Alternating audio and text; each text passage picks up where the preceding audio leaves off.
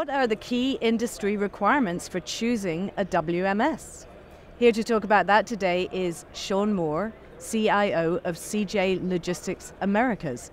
Welcome, Sean. Thank you for having me. So tell me, what are some of the key industry requirements for choosing a WMS? Well, what we're seeing in the industry is three key areas. One is a replacement of technical debt, meaning legacy technology that needs to be upgraded in new software. The second is a growth in new expanding business opportunities. Cold chain has been an area of industry that is changing and being a little more dynamic, and it's a place we're moving into.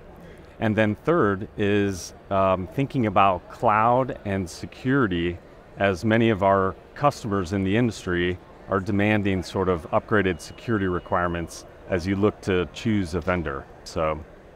Right, great, thank you. So let's dig into those a little bit. Tell me about the technical debt side of things. Are a lot of companies mired in legacy systems from all over the place? I'm going to guess the answer is yes. Yes, they are. Yeah. So there's definitely multiple industries and customers out there that are using legacy technology, whether it's AS400 or mainframe.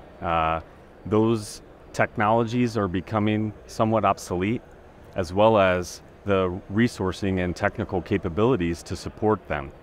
So it's urgent for us and folks in the industry to consider making those moves and finding a new technology. So, what sort of degree of simplification are we talking about here? Simplification in terms of... or streamlining, shall we say. I mean, you know, if you've got a whole load of stuff basically held together with Scotch tape, yeah. You know, yeah. I guess I'm looking for a before and after picture. Right, right. So the before picture is traditionally very homegrown legacy technology, where the functionality of the system is really embedded in the people's minds, you know, not maybe documented as well. But as you look to new technology, the vendors do a much better job of releasing current updates, staying up to date, and we as an industry can take advantage of that from the WMS vendor and what type of capability they provide. That's really interesting. So you see in the 3PL and service space, a move away from homegrown systems into expert third-party systems. Yeah, definitely a number of great reasons to do that. Scalability and supportability of the system is as well. So a lot of key reasons to replace the technical debt. Great, wow, that's really interesting. Tell me a little bit about expanding the business portfolio. And you were talking about how cold chain has been a growth area for you. Right, and that's something you need to serve with a WMS that works for you. You know, in the industry in the United States, we're seeing a lot more cold storage. The food that you buy from the grocery store, served to your children, a lot of it is frozen, right? I know my kids like chicken nuggets, right? So we see that industry trend happening across many CPG companies.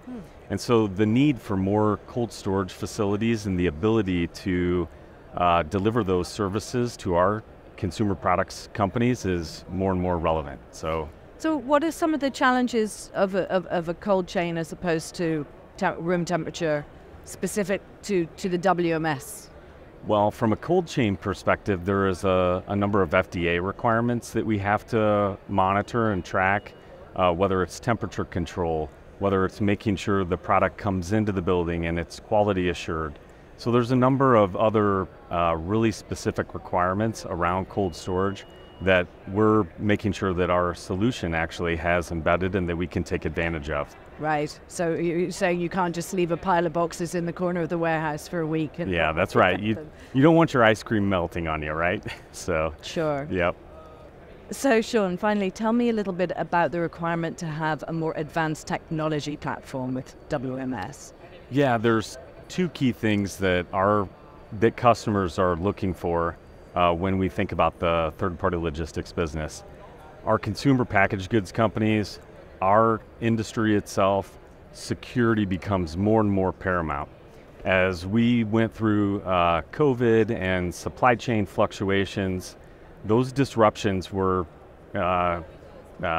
challenging, right? And so what many of our customers are seeking is an assurance that we have good security protocols, that the systems and the software we provide are living up to, security standards that are nationally known and industry well known. So like SOC 2 Type 2 certification is key. Right. And so what we find is many companies internally struggle with trying to get that certification with their existing software. And so one of our critical requirements was looking for a vendor that had more security certifications, more industry expertise, and just making sure we've got that so that we can provide that information for our customers when they request.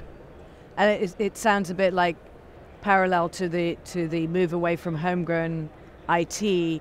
You're also needing an outside expert because security is becoming so much more complex. Security is so complex, right? And so having that industry expertise and that knowledge inside the vendor of choice that we choose, it's something that it's very difficult for us to keep up with. And so that's why we're looking for our vendor to provide that and bring that to the table. So good.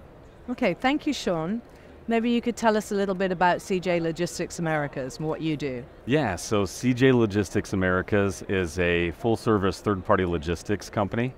We provide supply chain solutions in warehousing, transportation management, asset management, brokerage, and freight forwarding globally.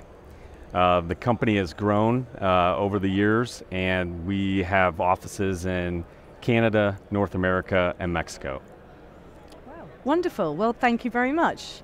Thank you. We've been talking about the key industry requirements for choosing a WMS with Sean Moore from CJ Logistics Americas. Thank you for watching.